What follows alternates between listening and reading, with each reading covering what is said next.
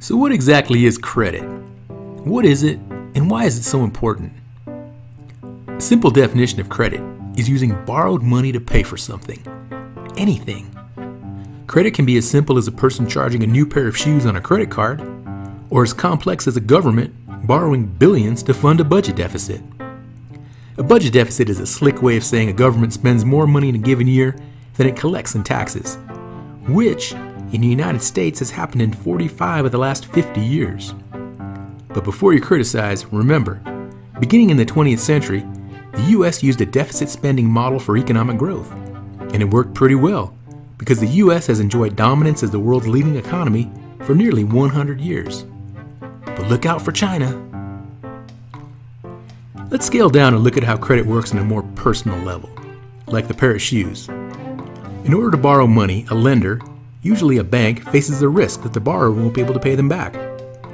In order to manage this risk, the lender will make it a point to learn as much as possible about the borrower so they don't encounter any surprises. Think about it. If someone has to borrow money from you, what are some things you'd want to know? You probably want to know the person's full name, their address and phone number if you need to contact them. You'll want to know if they have a job and make a decent income. You'll also want to know who else they borrowed money from and if they repaid those debts as agreed.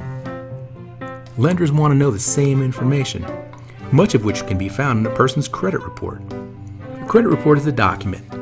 It lists a person's track record of paying back debts, kind of like a report card for how well you pay back your bills. One thing to remember is credit is not a bad thing.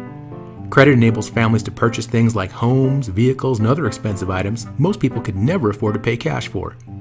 As mentioned earlier, credit has fueled much of the economic growth in the United States because our government and corporations use credit, or borrowed money, by selling bonds to investors.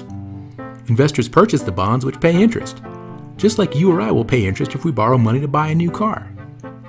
The key to using credit is to know when to use credit, when not to, and how much credit to use.